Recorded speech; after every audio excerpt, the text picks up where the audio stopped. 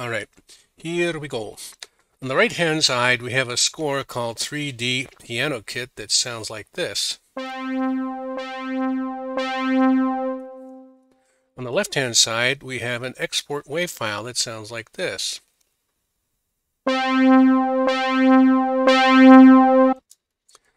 Ladies and gentlemen, this is a recap of Composing in Vision and Sound, Part 16, Pattern, Illusion, Priorities, Plans. In today's episode, we re-entered by reflecting on the question one of our chat asked us, what are you composing this for? Which has been catching our attention. So the meme we came up with is feedback informs the flow.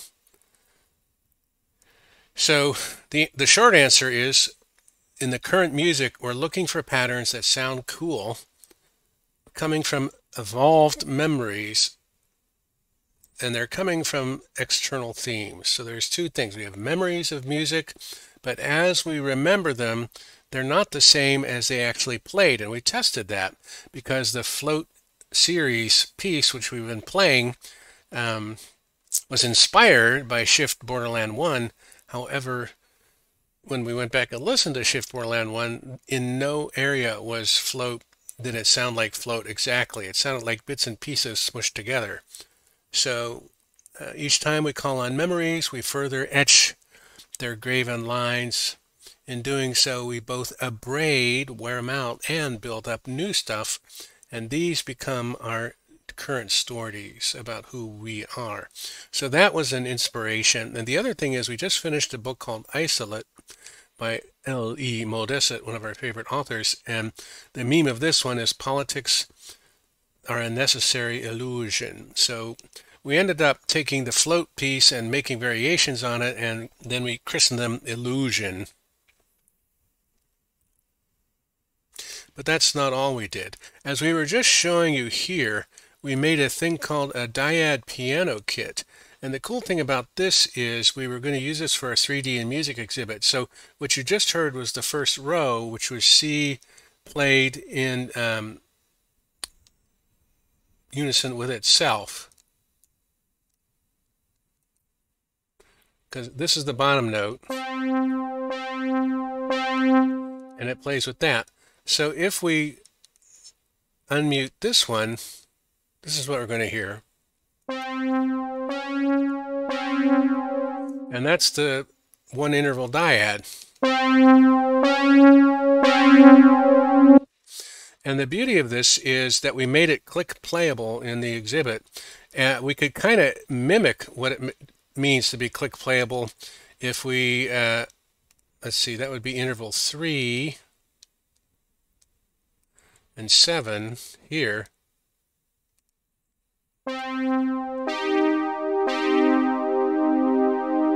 So in the 3D world, if we click that one and click that one all together, you would hear this chord.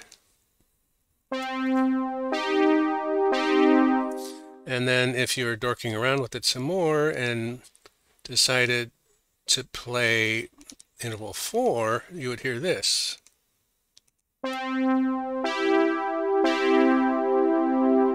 So it's basic minor major chords, but we wanted to make it so that you could click play it. What do we mean by click play? This is what we mean by click play. This is our 3D music exhibit that we've been showing you guys on and off for several chapters.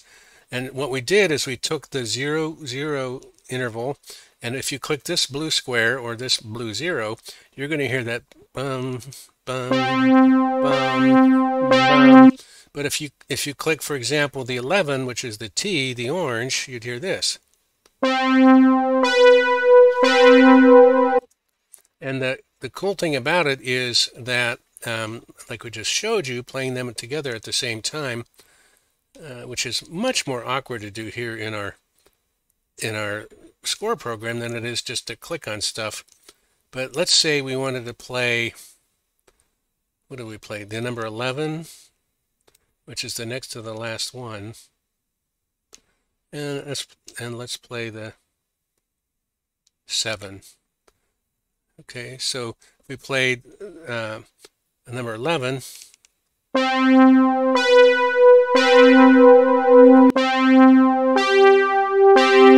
Hopefully we picked these out right.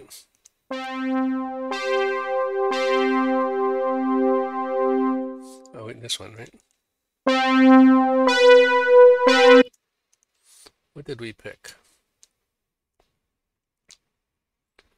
That was 12. Oh, no, we always need that one. It was this one we needed. Okay, here, try it again. There you go. So, like we said, it's much easier to just click on them here because once you click it, it'll start playing and you can immediately click the next one. So we turned this into an interactive intervals placard display. So we're real tickled about that. 2 notes make an interval. There are 13, each with just its own feeling. Try them. The other thing we did is we added some more color over here to those to make it more encouraging to click.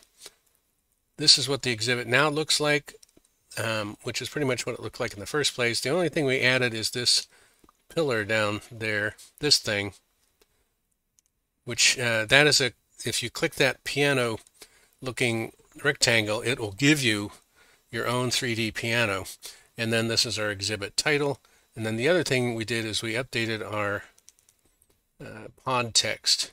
So this is the teaser.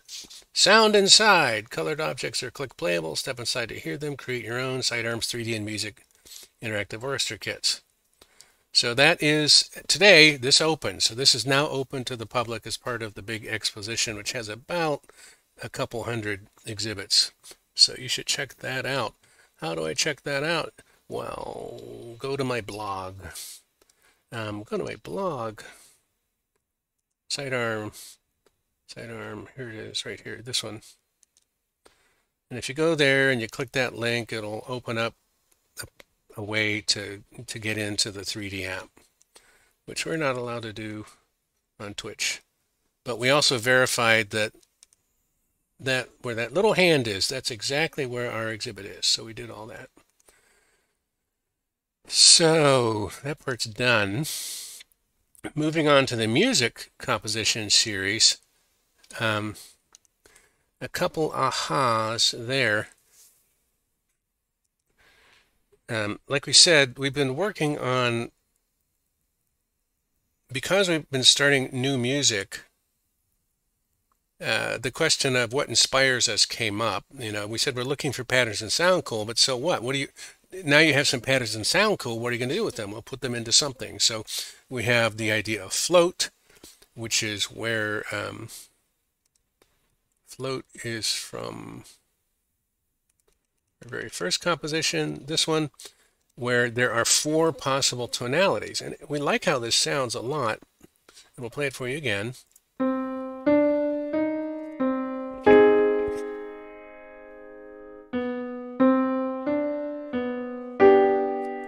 Da, da, da, da, da. And then we got enthralled by the pattern of it. So there's one pattern which was, you know, there's a chord progression like this.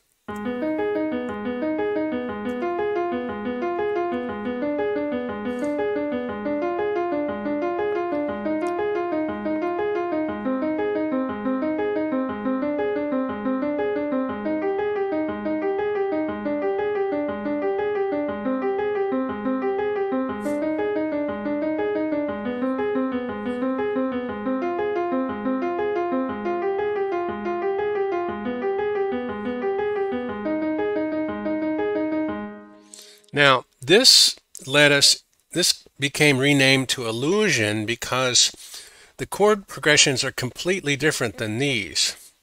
We were just running with the idea of float, and we said, wait, another set of chord progressions, why don't do that? So this led us to the cool new idea of score DNA, score DNA. We've always said that a scale has DNA. I'm going to highlight this with a nice color here. The scale the intervals of a scale are its DNA. Any one scale has a unique set of numbers. If it's a 7-note scale, it has 7 numbers. If it's a 5-note scale, it has 5 numbers, etc. And if they're the same numbers in the same series, even if they wrap around on the end, like 1, 2, 2, 5, 6, could be the same as 5, 6, 1, 2, 2. But the minute you reverse them, you've got a mirror scale. But then we realized that we could that when we call these version numbers, the version number is actually the score DNA. Where did this score come from? This came from KeyStep Custom Scale 14. It's 4-finger arpeggios and blah blah blah blah. Anyway, that was a new aha for us that is going to help inform our work going forward, as these streams usually do. So that was illusion 1. But then again, we wanted to kind of boosh them together. So the thing about float 1 is it has a 2-bar phrase. It has an arpeggio. And then we added a new note, and that means this chord changed. This chord was a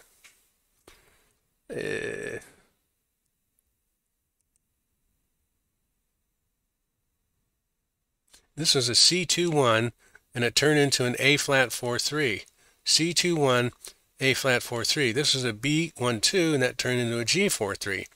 So, but the difference is, instead of playing this as a chord, we played as an arpeggio. Do, do, do, do, da. So we like that pattern. So we said, well, what if we take the chord? We know what these chords are: A-flat 3-4, F3-3. So again, scale DNA. So now we're putting those original chords here, but we changed one note to get into it. So we made a new chord here. So the original chord was here, and the new chord is here. And then similarly, in a reverse pattern, we took the original chord, which was this, and then picked a new note and got that. Again, we're looking for new patterns that sound cool. So what we're going to do to bring us home is play these two variations, Illusion 2, and we're playing them fast because we can't stand to go out do do do do do. We need to hear it fast because we're looking for how would these go together. Because once we get these little they're like Lego bricks, and then you take the Lego bricks and you got a red brick and a two brick and a 5 brick and a 4 brick and a blue one, whatever. Put them together. So here's Illusion 2.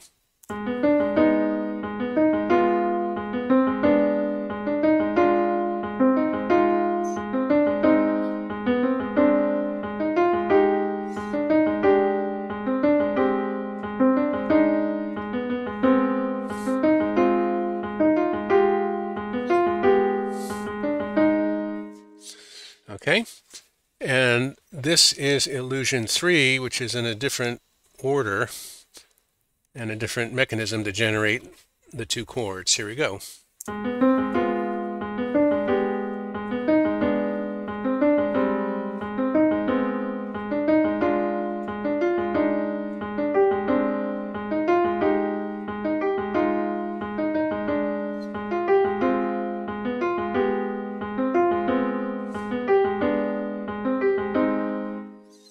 And here we could start to hear sequencing. So that concludes today's stream. What we like about what we're doing is we're doing what we call methodic innovation, and otherwise known as looking for patterns that sound cool. And we're tracking what we're doing. Each one of these is being tracked. So if we go back, we can figure out, well, how did you pick an F? Because there were only 4 possible notes to put in the second bar that didn't already exist in the first bar, and then we picked out one by ear, just by sound. And then once we did that, we followed a rule of thumb for how to generate the new chord. So if it sounded cool, we could try that pattern again. If it sounded, and some of the parts do sound cool. So we kind of know how to go back and do that, just like if you wrote a recipe for how to cook a good meatloaf or your favorite food. So our ideas for next time are